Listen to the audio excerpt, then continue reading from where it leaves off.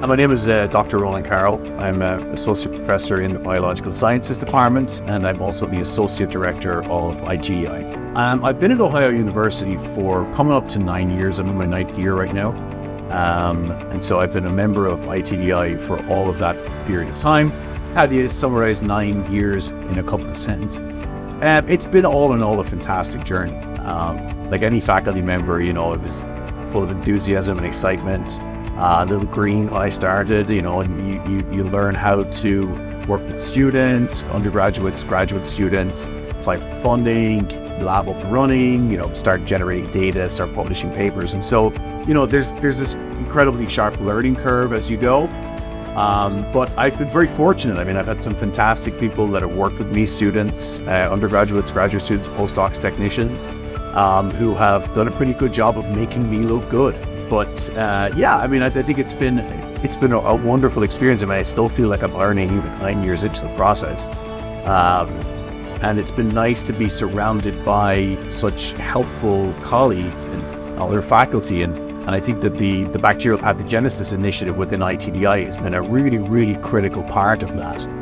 Having that group of other researchers who don't necessarily work on the same thing as you, but in a closely related field, it's so valuable to have their input and collaborations, and I've collaborated with both of them, and we have a new member now in Dr. Wang as well, who just started this year, and so we're starting to build on that. So it's been one of the best parts about the whole process for me has been the collaborations and the assistance of those other members, within ITDI. So the work that we're performing in my lab is primarily focused on the bacteria Staphylococcus aureus, which is a very important human pathogen, causes a large number of infectious diseases every year.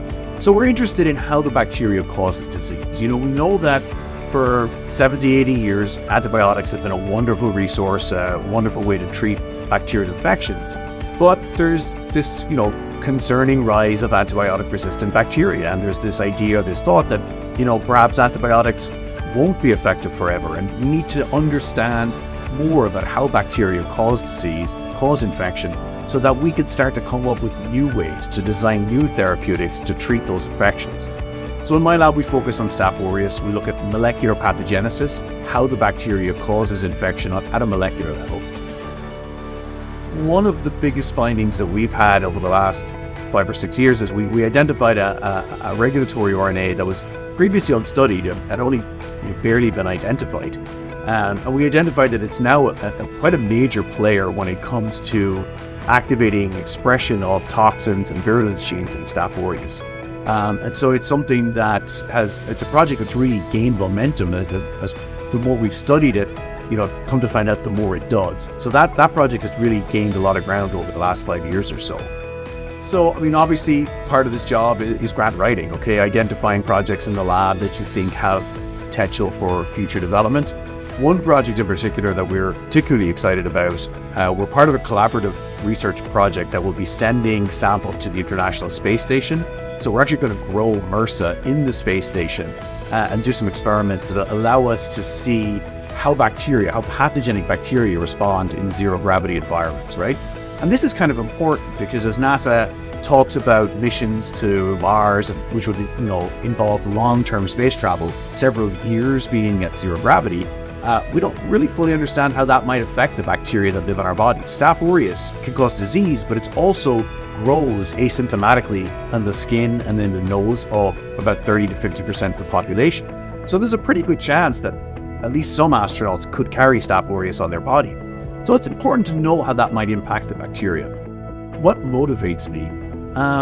There's so many things, I think a love for the science and for microbiology is at the foremost for this. But there's that thirst for knowledge. There's that that feeling when you discover something new. It's a very rewarding feeling.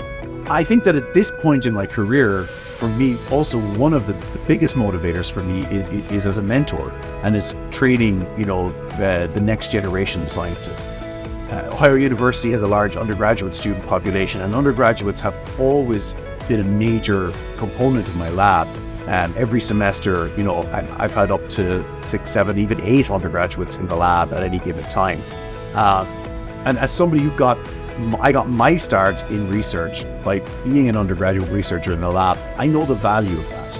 And so I try to give as many opportunities as I can to undergrads. And it's fantastic to see them, grow and develop. And as scientists, sometimes they'll publish a paper or get an award. Maybe it's a national award, maybe it's something small, like internal award at the university. But to see what that means to a trainee when it's their first ever award or their first ever paper, it's a very rewarding process. And so that to me is one of the greatest aspects of this job, and makes it easy to come to work every day.